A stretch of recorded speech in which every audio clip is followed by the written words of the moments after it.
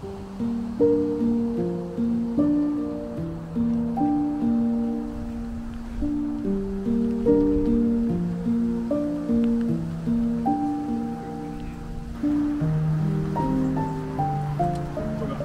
feel like I might drop this today. I feel like I need. I always want like a little lanyard for this. Yeah, a string. But I can never get one to attach to it. Well, hello, welcome to another beautiful day in London town, and I've bumped into Mr. John Rogers. How you doing?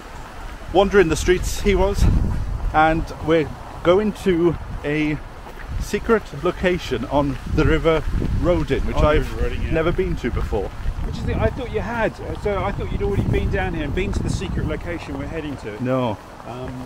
But so this, you're going to love this, Sean. This little This is what happens when. Let me just give you a little bit of a backstory. I saw something on Twitter only 6 weeks ago. Is that it? At the start of June, and I said I wouldn't mind seeing John Rogers in a coracle going down the river. That's true. And that, despite the weather, is what is going to happen today. You're going to go. So how long do you think it will take you to get to the Thames? Well, if the tides go in the right direction, about 5 minutes. But this is because this is the thing I didn't look up until today, is that I had no idea how this was going to work. So I am just drifting on the tide. That's the point of this thing. You get seal in it, and they just set you up on the tide. But this is a bit of a posh one because you've got a roof on top. It's got a roof, which is very. It's got and it's got. It will have flowers. Oh, I think we have to bring flowers. Would you eat those? Yes. You would? Yeah. You wouldn't think it's got pollution all over it, right? No. Why do we need them? To put an offer into the... No, I'm going to eat it. Oh, all right. Because I like them. I love a blackberry. Now, there is a bit of a drop down here, so I need to be careful. Look at that. Amazing place. I think if somewhere looks amazing in the rain, then it would look spectacular in the sunshine. Look, there's a little garden there. And there's walkways going off all over the place. Now this is not available for the public, I don't think.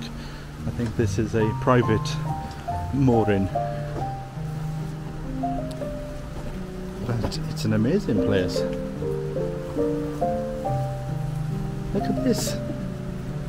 Dinner is served. And a little shed there as well. With a wood burning stoves. Look at this, you can even come and sit on the sofa. Now, which way did John go? He's disappeared. Let's hope he hasn't fallen into the water. I didn't hear a splash. Did you? Let's go this way.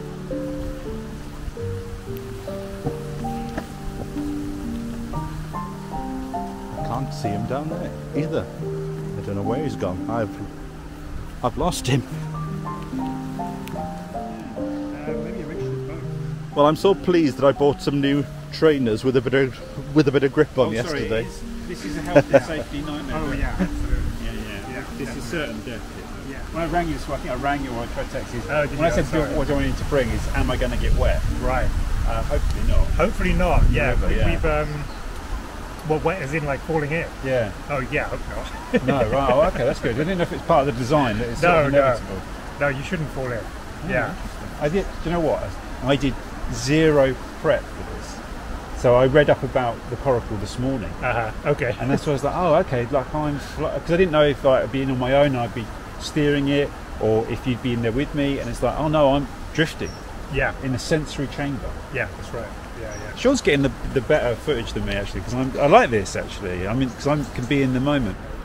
So the plan was for John to go into the Coracle and for us to do a bit of filming. But unfortunately, we've just discovered we've got to wait for the tide. So we've got 2 hours to kill before the tide is at the right point where he can go out and come back in. Because he's going on this Coracle and it hasn't got a motor. All he's got is a punt.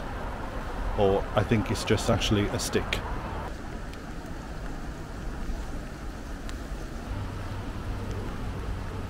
How would you like to be remembered? How would I like to?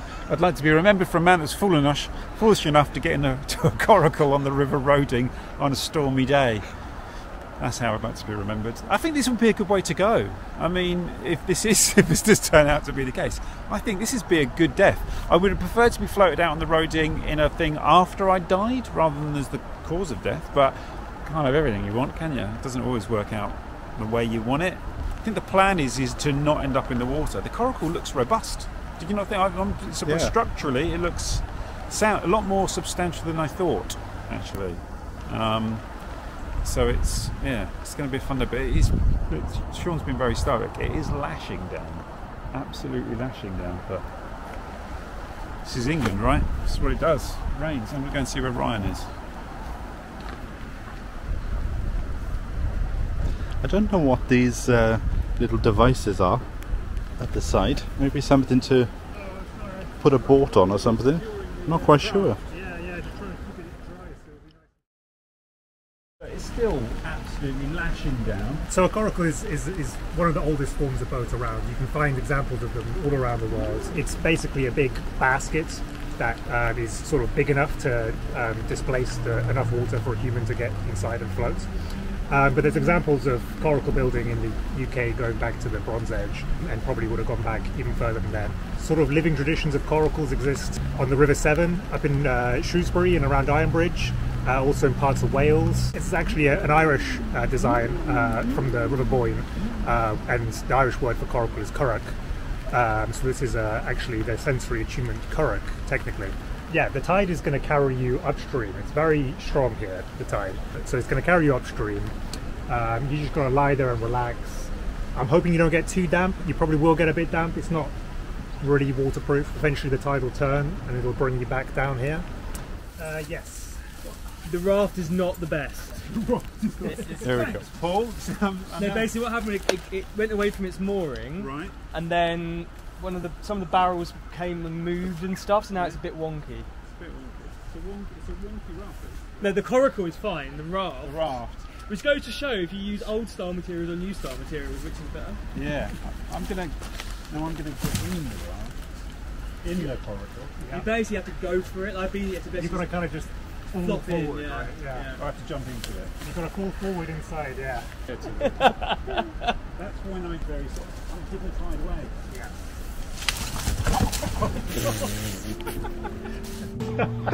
Don't do that. You're right. I committed to it. You did. Yes. I'm alive. So despite the rain, we've gone ahead and John is in it. He is in the coracle and it will take him down the river, and then in an hour the river will change course, and in theory he should come back. Unfortunately, the rain has stopped the drone from being brought out. The thermos is just over there. It's got tea in it already? It's got coffee in it, yeah. So he's now been handed a cup of tea, just in case he's going to be in there for a while. So they're just doing the pre-flight safety checks. Will he come back? We do not know.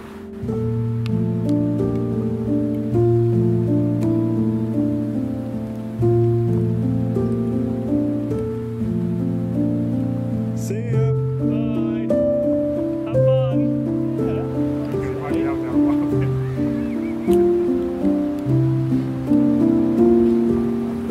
It's at this point they discovered that they've miscalculated and he will be back in 3 hours' time.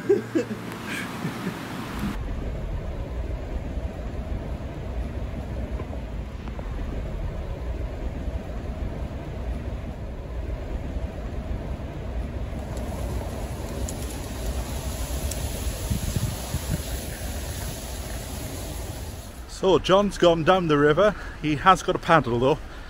So we're going to walk down the towpath here to see, just to make sure that everything's okay and that he hasn't gone too far.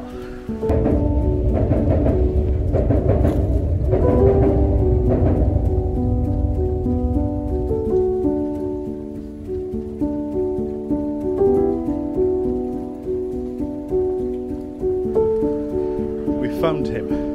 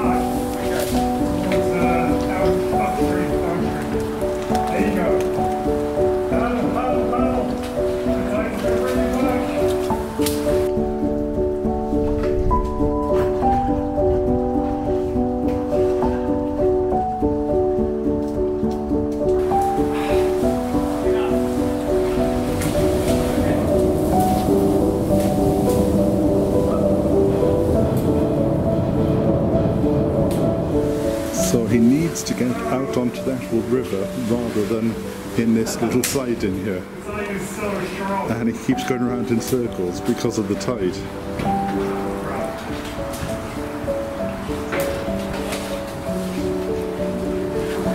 There he is, he's finally starting to move now.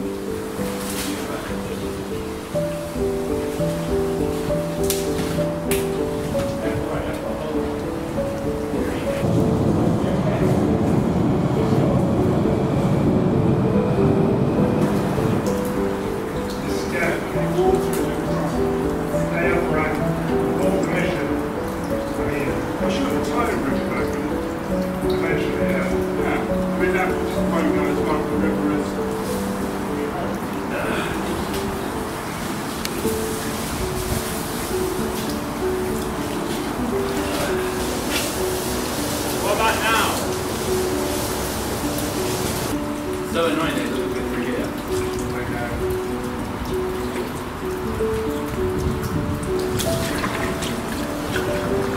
A coracle with a roof is the simplest way of putting it, and yeah, the idea is that you kind of give over all of your bodily autonomy to the river and the forces of the natural world. So you know, you can feel the tides taking you up, feel the force of the moon taking you, and it should be quite relaxing as well. You're floating. It's maybe not been nice relaxing today. Are you relaxed, John? I've never been more relaxed, Sean.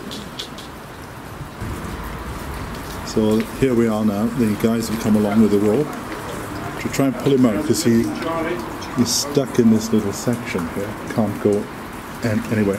Thing, isn't it, Sean? This is what it's about, right?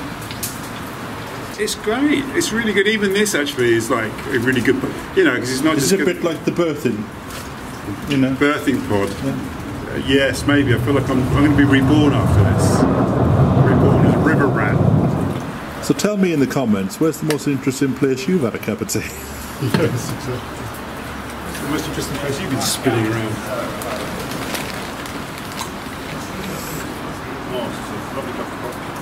It was so quick, I couldn't believe it. Because I ran up here and was like worried that you got stuck somewhere, but then you were all the way up here. It took me like half an hour to get this far last time. That's crazy. How long did it take me? Like 5 minutes. Yeah. Yeah. So we're just stood here now and we're waiting for the flow of the river to go in the opposite direction. So John will end up back down at the mooring. So we now think that the tide is slightly turning, which will take John back to the mooring. But we're just giving him a helping hand with the stick.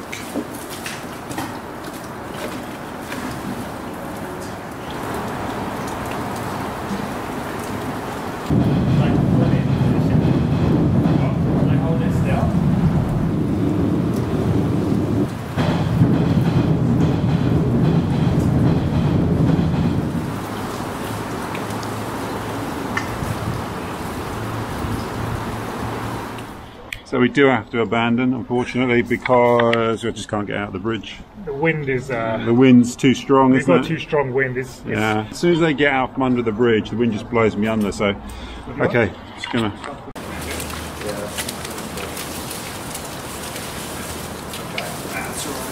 Nice one.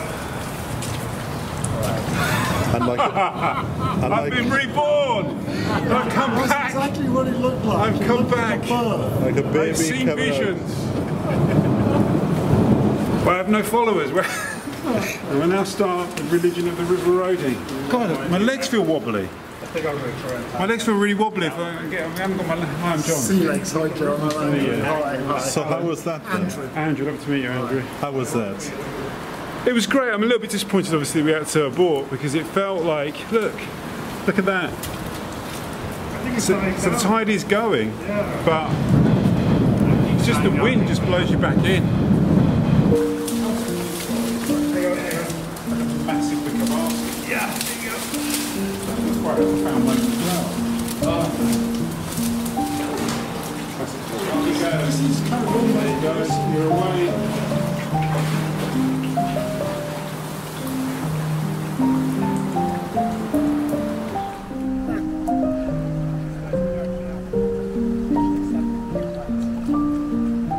So here he is, he's back at the dock. For me, like getting stuck, that's quite an experience. I mean, you surrender yourself to the tide. Yeah. And you go where it takes you. If you're going to go, oh no, I want to get to here, and you want it to be like, you're not really. That's not what it's about. That's true. So that's where it took me, and that's where I was. Yeah. And the patience of being stuck there, and the, you know, if it is about a sensorial experience, and maybe not spiritual, you know, I mean, like meditative. That was it. You know, just bobbing around. Yeah. And going, okay, what will be will be. Yeah, absolutely. You know, so that was, I loved it. Ryan, Yes. your thoughts? Made it back. I've given my thoughts on it. How was it for you? It's very interesting seeing it in very different conditions from how I went out. When I went out, it was a beautiful sunny day, not too much wind. I could just, lie there as I went and came back. I will never forget that. I will never forget going up the roading on a Coracle. And for me, the fact that what happened, that we got stuck on the railroad bridge, that makes it almost a better story for me. It's like you surrender to the tide, and that's what happened. We surrendered to the currents. And so the idea of giving up control was actually beautifully peaceful and relaxing. And it was also to feel the river, to feel the strength of that river. When we tried to get out, and you got me beyond the river, and I was like, paddle, paddle, paddle, and move forward, and then just round to a hole. You're like, that's the power of that river. Really is the power of the river. It confirms in a way you shouldn't really go in that water, apart from the pollution. You shouldn't. That tide, that current, is bloody strong. It's very tidal here. It was an amazing experience. I'm so grateful to both of you actually, because Sean's reply, but I'm so grateful to you, Ryan, for going to the trouble of getting me. I hope it helps promote your project and your work. And how did you feel that it went? Yeah, it was great. I mean, because the day was a bit different from the last time you did very, it. very different conditions from how I did it before. But yeah, it was interesting to see how the weather conditions can affect it, and as you were saying, how powerful that tide is, and when combined with the wind, we made an effort to kind of get back on track, so that the flow could continue. But the elements would not allow it, so they enforced the ethos of the project of giving in to the forces of nature. And where can people find out about you? You can go on my Instagram, which is Ryan Powell Films, or on my websites, ryan-powell.com. And it's John Rogers Walks. John Rogers Walks, or just John Rogers actually, but it's YouTube at John Rogers Walks. And where will you be next week? I genuinely have no idea. It's wherever the river takes you. I think it's going to be somewhere urban and somewhere. I fancy doing more around Islington. I fancy doing a lot more Islington stuff. Thanks for joining me. I'll see you next time.